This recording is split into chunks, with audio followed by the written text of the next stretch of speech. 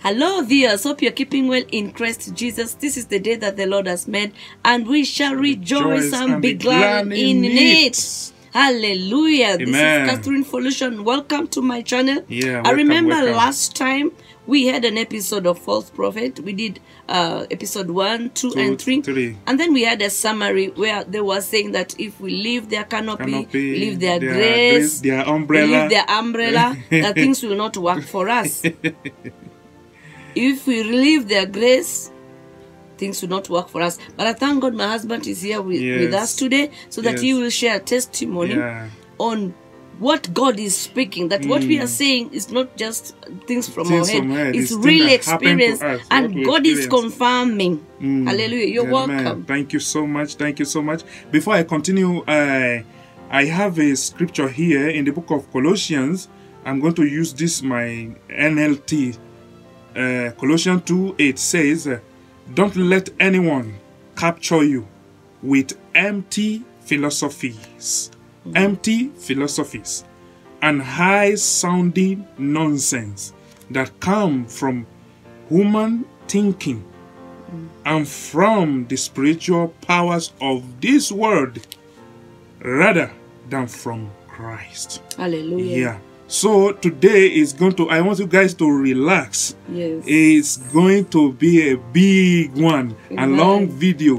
That you see, last time I said that the last experience I had, that man said that if someone leave him, at first he want to put us under his spiritual covering. Yes. That was where the problem was. That make me tell him, I will never do it in your spiritual. I confronted him. Yeah, as I said in the other video, if you go watch it, the episode 1, 2, 3. I will never do it in any man's, under any man's canopy or umbrella or grace or spiritual covering. That was what brought the misunderstanding with me and him. But I have evidence. Hallelujah. I'm going to show you guys today. Because my brother, my immediate brother, the one follow me, was one introducing to me. But there is some things my brother sent to me on WhatsApp. I'm going to show you guys on the screen that these people, they are liars. They are scammers. Never buy into those nonsense. But before I show you guys, there is this man of God from Nigeria. I want you guys to listen. Hallelujah. Listen. Amen. Listen, please. Let the Spirit of the Lord speak to you. I am called of God, and I will fulfill my call. I didn't hear an amen like thunder. Please sit down. Let me talk to you. Somebody says, if you leave me, you lose your ministry. It's a lie. All those preachers that like to threaten people, it's a lie. It's fraud. It's a scam. Afternoon scam. It's not because you came to me that you have a ministry. It's because you came to Christ. You may leave me, but you didn't leave Christ. Did you hear that? Yes. Did you hear that? They are all scammers. Yes. Look at the book of Colossians 2:8, the one I read earlier. Yes. Don't let anyone capture you with empty philosophies. Yes. I should do it under your canopy. I should do it under your spiritual covering or whatever. And if I leave, things will go wrong for me. A man who's, imagine, the man who we left in this December/January, who said that he want to put us in under a spiritual covering. At if someone leave, as in if you leave, things will go wrong. Your business will go down. Everything. Look at the screen. Look at the evidence. Look at it. Look at it. This is the message he sent to my brother after we have left in January. We caught. In fact, I blocked him. I blocked him in a two number. Look at the WhatsApp message he sent to my brother, asking for money. In some few months, he has become broke. Just imagine. Have you seen the message? Look at if I look at that message very well, you can see my brother have deleted his number. His name is not sure. I don't need to mention his name, but I don't need to make him famous. We don't need. Yeah. You see, I'm showing you guys this thing not for mocking anybody, but to make you people strong. That to stand, please stand. Don't be afraid of these scammers. Don't be afraid. Even though you will see a real man of God who are God really called, the one who I even respect so much, have started joining all this demonic doctrine. It's so heartbreaking. Yeah. As in, if I leave your grace, if I live, you believe that I'm dwelling under your grace. Where is it written in the Bible? I should dwell under the grace of human being. Paul told me in the book of Acts that we are just a mere man. Apostle Peter said, all this miracle we are doing, you guys don't see it as something, we are the one doing it. The same Jesus, you guys crucify is the one behind all these things. And then you see all they do now, all our ministers, they don't want to take the glory to Jesus. They want to put themselves and replace God in people's life and put fear on people. So we are here and back here on this channel to tell you guys, don't fear these people. Any man that will utter it out that you should dwell under their grace, please run with speed. This is the reason why I return back here, to show you guys this evidence. Going to share. Yeah. So you're going to share the powerful man of God. Listen to the end. Yes. So that people will not think that we're just coming here to talk our own things. Subscribe. If it's your first time on this channel, kindly subscribe and press the notification bell so that you know when I'm live. And also like, drop a comment and also share with your friends and family, and be blessed. And be blessed with the remaining message. Listen to it and share this video. Share this video to deliver your family, your friends from all this manipulation from the pit of hell. Please share this video, subscribe. Don't forget, I'm Foluso Austin from Gracious Record. You can check out my channel. You'll be blessed with saxophone music and music production. May the Lord bless you so much and so much. Amen. Amen. Shalom. Amen. The Lord began to talk to me about something that he called the spirit of witchcraft in the body of Christ. Hallelujah. And hear me, whenever you hear witchcraft, for many of us, the first thing you think about is occult, drinking blood and eating someone's flesh. Hallelujah. The word witchcraft means to cause a man to err using the tool of deception. Paul uses this language for Christians, the ones he got them born again. So you can be sure their salvation was true.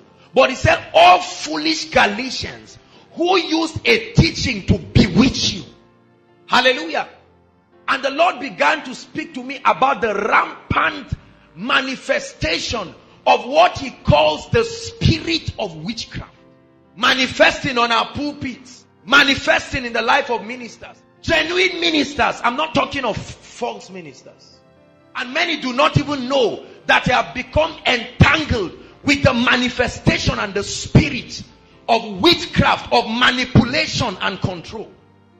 And it's spreading like wildfire.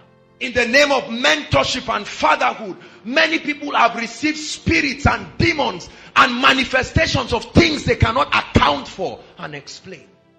And all the so-called prophets who call themselves oracles, whose revelation stops in the second heavens, where the spiritual wickedness operates, they receive every kind of demonic manifestation and call it the words from God.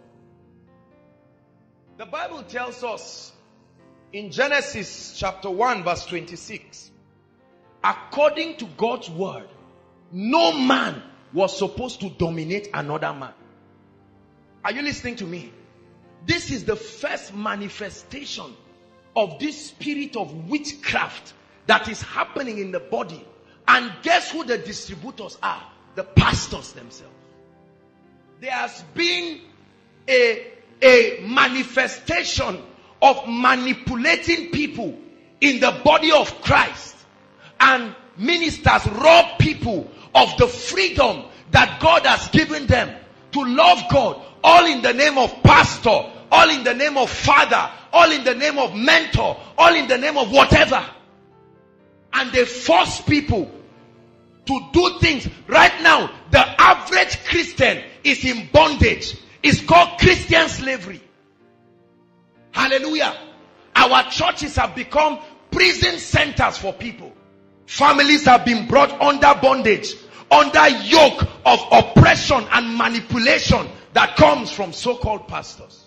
Parents cannot make decisions for their children until the pastor gives approval. There are many ministries whose account numbers, people come to submit account numbers to people to be able to have track. It's called manipulation and witchcraft.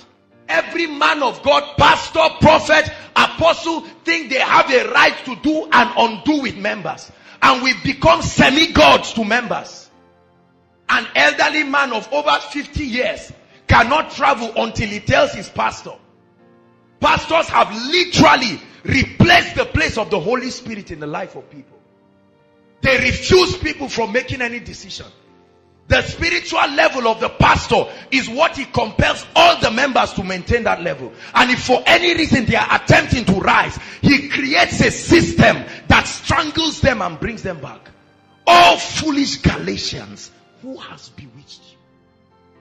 There are many people. Some of you are here seated. Your pastors have stopped you. There are many of you, this meeting you are coming. You are even coming secretly. Because the day your pastors or your mentor or your God or whatever you call them know that you are coming, they say, so are my teachings not enough to build you?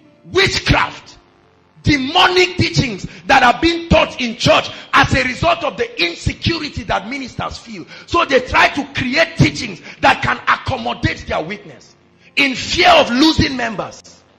And so the man does not want to grow. He does not want to know God. He does not want to press into God. And when the wind of the Spirit is carrying as many who are interested, he begins to bring all kinds of so-called prophetic teachings.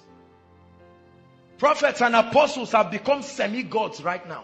They have the power to free you, take you to heaven, take you to hell, do any kind of thing. The Bible says there is no name given unto man which any man can be saved. People are manipulated, all kinds of rubbish prophetic word. If you sow this, if you do this, Isaiah 33 verse 5, sow 33 naira, 5 kobo. Witchcraft. Hallelujah. And then we carry every kind of message and try to balance and adjust it. We patch here and patch here with one scripture and take the B part of one verse and join with the C part of another verse to make sense according to what we want. And many of you are always in a hurry. Oh, lay hands on me. Papa, lay hands. Mama, lay hands. You better know what kind of hand you bring your head under. Otherwise you will step into, many of you, it was when certain hands were laid on you, you suddenly saw some things happening in your life. Until today you are suffering innocently.